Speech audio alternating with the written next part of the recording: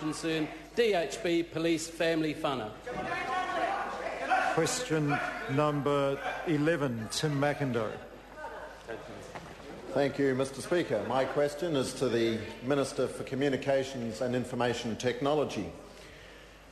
How will the commencement of ultra-fast broadband deployment in Hamilton help economic growth? The Honourable Stephen Joyce. Mr Speaker, this morning I was privileged to be in Hamilton as the first fibre was laid, beginning the rollout to deliver ultra-fast broadband to 163,000 premises across Hamilton, Tauranga, Whanganui, New Plymouth, Hawera and Tokoroa.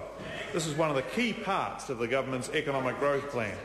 Internet speeds of 100 megabits per second and more will revolutionise the way businesses operate. For example, Stainless Design this morning stated they were looking forward to increasing the productivity of their design processes by digitally transferring files to clients immediately for review and approval. Benefits will accrue to schools connecting students to resources around the globe and for medical specialists being available in more places through technologies like high-definition video conferencing. Tim Macindoe. Supplementary question. Thank you, Mr Speaker. When will these users benefit from the rollout of ultra-fast broadband? The Honourable Stephen Joyce. Mr Speaker, the rollout will occur in this area over 5 years, with priority users connected by the end of 2015.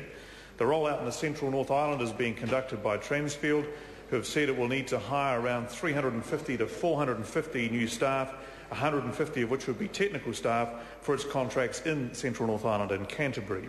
Telecommunications competition will be increased, with wholesale prices as low as half the current price for business services, and residential customers will enjoy a vastly improved service for as much as they currently pay or less.